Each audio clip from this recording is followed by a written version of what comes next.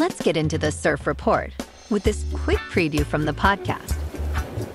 Expect knee-high extra long period swell with occasional waist-high sets on Tuesday, with glassy morning conditions and light offshore winds, becoming semi-choppy in the afternoon.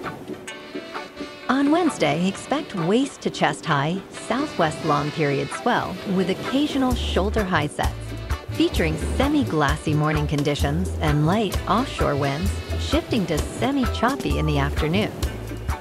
On Thursday, expect waist to stomach high southwest ground swell with occasional chest high sets, remaining glassy in the morning and turning semi-glassy in the afternoon with onshore winds. Tuesday at Tourmaline and South San Diego. It's looking clean at 2 feet until 10. After that, it's looking choppy until 3, but should turn fair for a sunset session.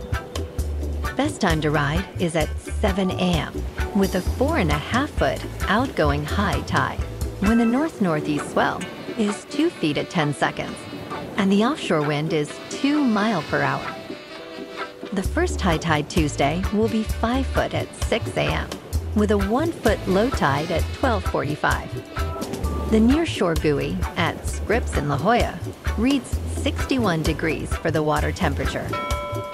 You can catch full episodes of Sunny Morning San Diego every weekday on YouTube and all podcast platforms. Have an amazing day, my friend.